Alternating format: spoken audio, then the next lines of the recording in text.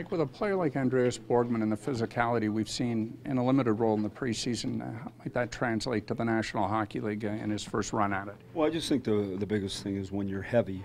You know, it'd be, my buddy's a fireman, always tells me, he says, if you drive a big vehicle, no matter how many airbags are in the little vehicle, the big vehicle wins every time.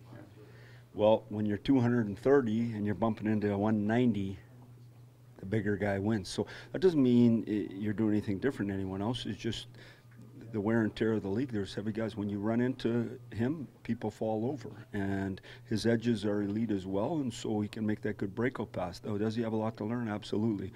But we like a lot of things about him. In general, what excites you about the growth the back end, the defensive group is going to take, or you see taking this year?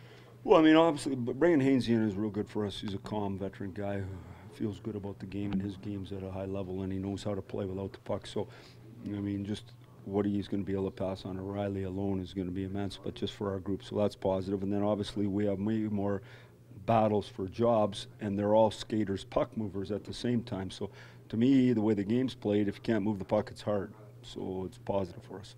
Have you been happy with what you've seen from the pairing of Riley and Hainsey together so far in the preseason? Yeah, I mean, it's like anything. It's they're a work in progress, just like most groups, and so you want to find some chemistry.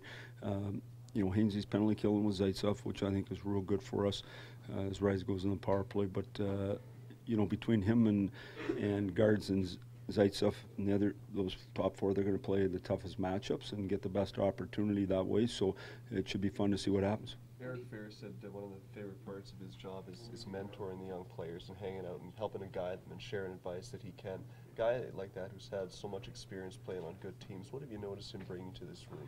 Well, I mean, he's just a real good pro. He's a real good person, and he likes to do things right, and he competes hard every day in practice. He's doing it right every day in the exhibition games, whether it was with the young guys, the old guys, he did it right, and I think that's an example for everybody. I think that's what Hainsey brings. I think that's what Moore brings. I think that's important from your veteran crew, and so that's why they're here. Is Line A Matthews a good way to start the season, bringing fans Yeah, into it? well, I thought the Leafs were playing Winnipeg, though. Mike, you mentioned Gardner's evolution and the strides he's taken the last couple of years earlier in camp. What do you think is his ceiling? How good can he be? Yeah, I mean, obviously only time will tell, but what I like about him, he's gotten way better defensively, and so he has the puck way more and plays way more offense, but he can play against anybody. He's really smart, he's confident. We have a real good pair there, and they get the puck going. They don't spend a whole lot of time in their own zone, which is positive.